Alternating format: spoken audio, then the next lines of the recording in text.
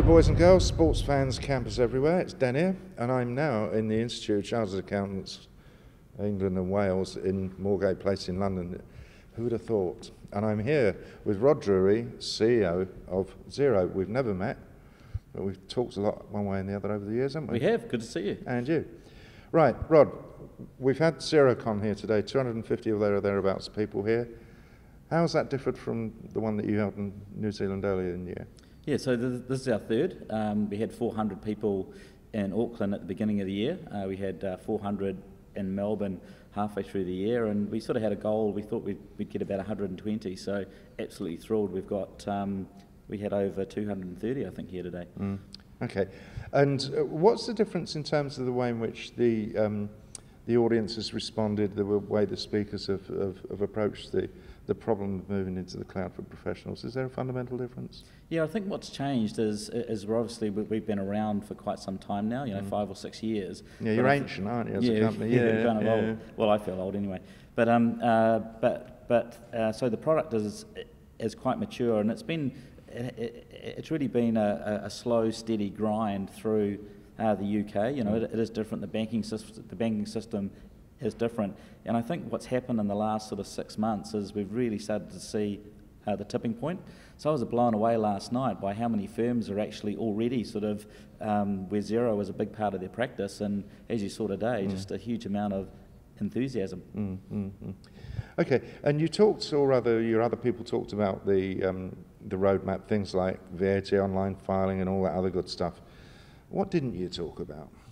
Yeah, so I think the main message we had today is we're at the end of the beginning. So the investment to build a horizontal global accounting system is huge. We've been doing this for over 6 years now, and we're still not there. There's still a few things we've got to do around job and stock, and we talked about those things.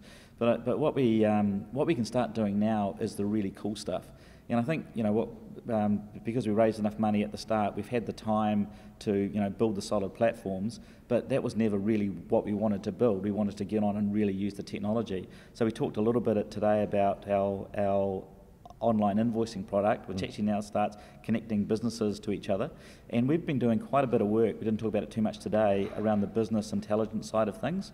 So, we have this massive amount of transactional data.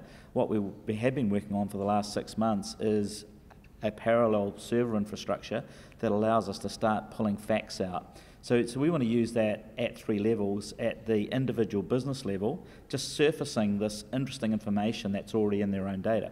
So a good example of that would be average debtor days and how they move over time. So what would be interesting to see what are the trends, and if the accountant in the small business sees that, they can start to act on it. At the next level up, with things like online invoicing and the work we're doing with reporting codes, we're putting the structure in place for benchmarking. So connecting businesses to each other, knowing what type of business you are, and cleaning up the various chart of accounts using our report code technology gives us the data that we can use for benchmarking. And then up at the top level, that gives us some really interesting global insights. So quite a lot of the information you hear about small businesses done by survey.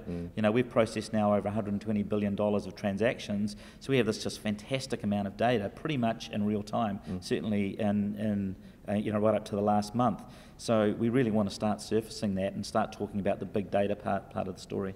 Benchmarking is the future, isn't it? Yeah, I think so. And use of the data that you're getting as well, I think. Yeah, but what's really important though, this data is obviously really valuable. People talk about, banks have talked about having the data and all that. Our data tells us small businesses have 1.5 banks. They deliberately fragment their banking relationship so the bank doesn't have the whole picture. So one of the big things we wanted to emphasise today is that data is really valuable. We have a strong value system, so we need to take our customers on the journey so they opt in to allowing us to use it. So we've got to create ways that's of value to them.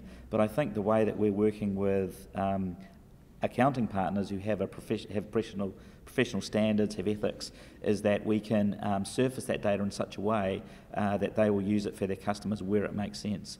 So I think there's some really interesting issues now that start to come up as the big data aspect of small business accounting comes into play. And this isn't just Xero thing. The Intuit guys are talking about that.